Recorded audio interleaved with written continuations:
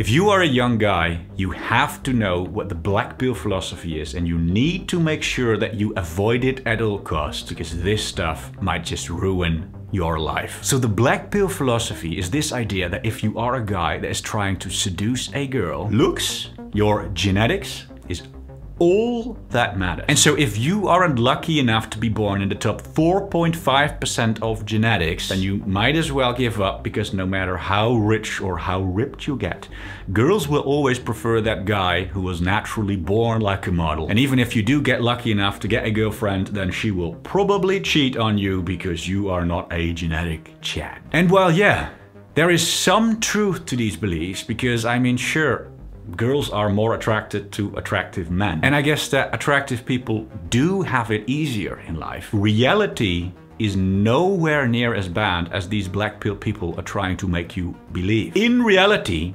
most girls are still dating completely average or even below average looking guys.